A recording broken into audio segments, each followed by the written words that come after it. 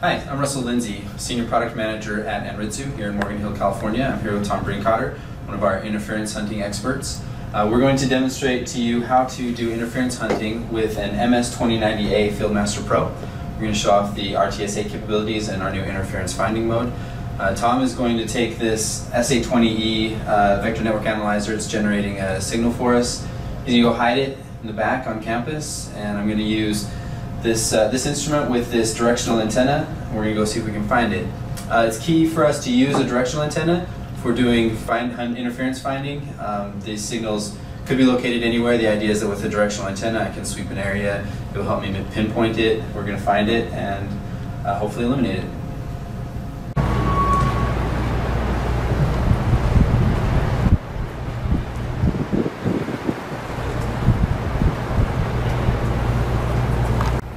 Okay, so Tom's hitting the interferer. We're outside. We're going to see if we can find it. First thing I'm going to do here, I'm going to set up the instrument. I'm going to utilize my RTSA, my real-time spectrum analyzer. With the RTSA, it gives me an opportunity to try to zero in on the signal. I can understand a little bit more about where the frequency is.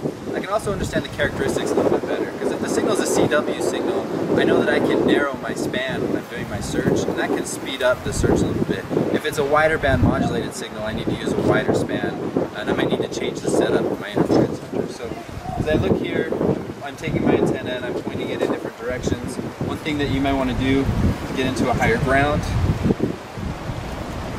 So as I'm pointing, you can see the signal on the screen.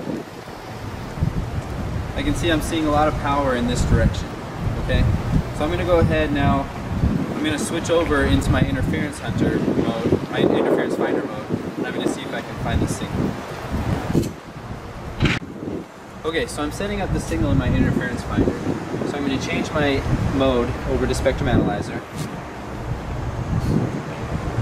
I'm going to make sure that I'm in that center frequency that we talked about where I can see the signal. So I'm seeing the signal here closer in at 3.5 gigahertz in that range.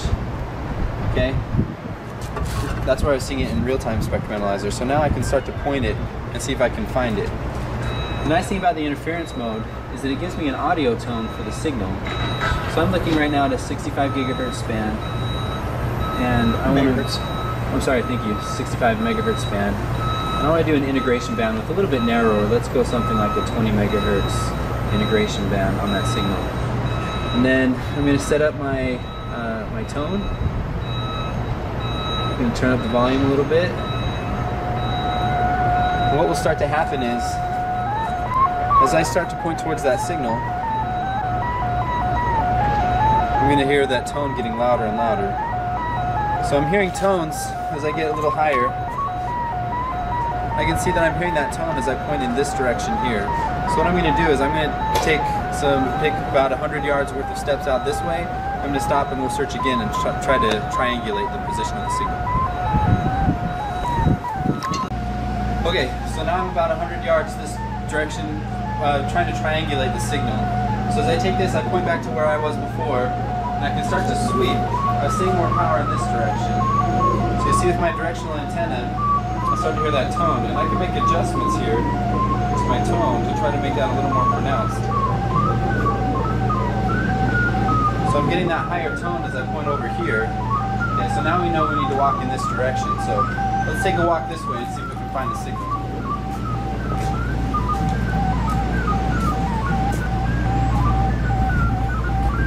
Just want to sweep here slowly as I go through. Still hearing a lot of tone from this direction.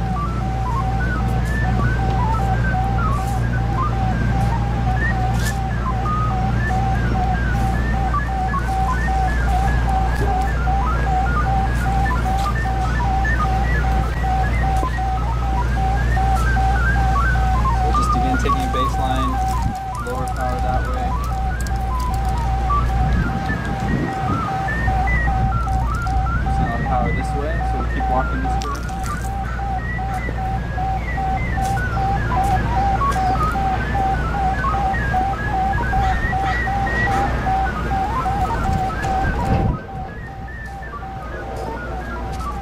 And right here I can actually, as I'm starting to see the signal stronger, I can zoom in a bit.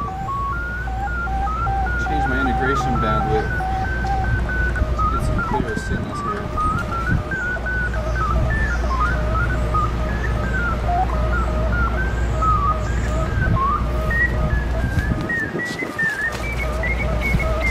So now I can see, I'm starting to see quite a bit more power in this direction. I'm going to take a walk over this way.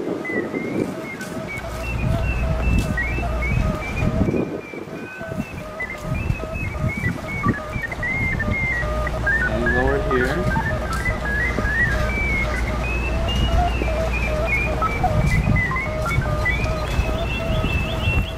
We've got some power over here. Swap over.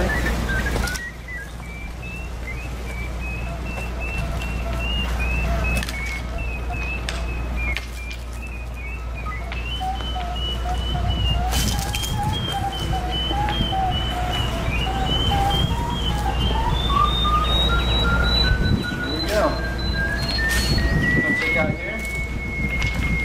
So there we have our signal hidden in our bushes. Tom did a nice job hiding it for us. And we use our interference finder to locate it.